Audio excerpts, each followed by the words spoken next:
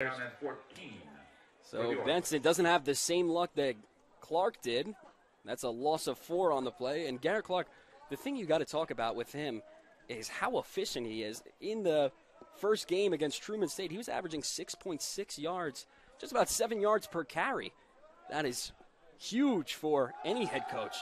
Bornhorst rolling out of the pocket. He's going to find one of his receivers. Nice play, but there's going to be a flag on the play. We're going to see what this is on.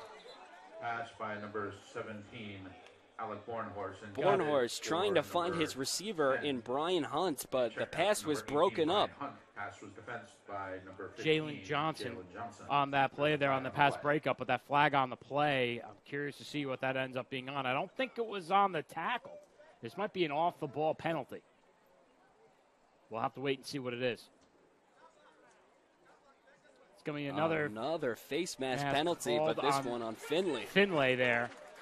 So that's going to go into Pace's favor here. Alex, I'm not going to lie to you. I don't think I've ever seen this many face mask penalties in a game before. Me neither. But it's early, and that's what's going to happen. One thing that's interesting about Division II football, different from a lot of other divisions of football, is these guys have only been together for a few weeks. 48-yard line. I didn't realize that until I talked to Coach Rondo yesterday. I always thought it was like they had the whole summer.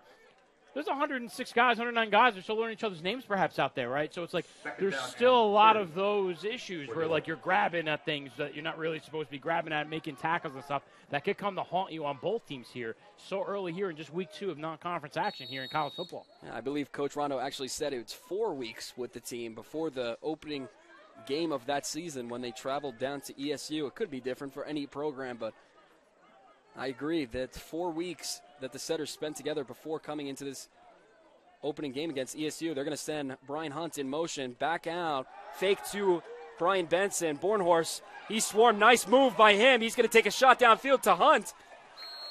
And nice defense by the Setters. That was Diallo on the coverage. Diallo was all over him there. And enough pressure there on the quarterback to make him throw a little bit far. And we've seen that so far here.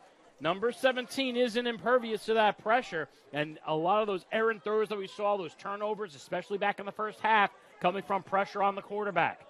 Diallo actually looked like he was a little frustrated. He thought he could make a play on the ball, but kind of pleading to his ref that there should have been offensive pass interference, I'm pretty sure. He felt like he was it could have gone both ways depending on who's looking. There was a lot of contact on here on the near sideline. 2 people fighting for the ball, but just expressing this is a 3rd and way long. Let's see what Bornhorst has to do. They're sending guys far. Finds Childers, and he just drops it. An incredible play by Diallo on the opposite side of the field. 2 huge pass defenses. Back-to-back plays by Diallo. This defense has been a bright spot here this afternoon. Still keeping the Setters in it. They only trail by 16 if you think about it. You get a couple scores on that board. Things look a lot different 10-20 here in the third quarter. 4th down and 29. I will say, Alex, it looks like a completely different team so far, especially how hard they're fighting. And that's really encouraging to see after the Strasburg game is how do you respond to this level of adversity? This is a good football team. Pace is not playing badly, you know. Punts, and the Setters have a chance to take it to the house. They're going down the field, and there's the first touchdown for the Setters this season. And now something's going the Setters' way. A huge turnover on special teams. Northwell Stadium going wild. Unbelievable play by Elliott Porter coming out on the edge.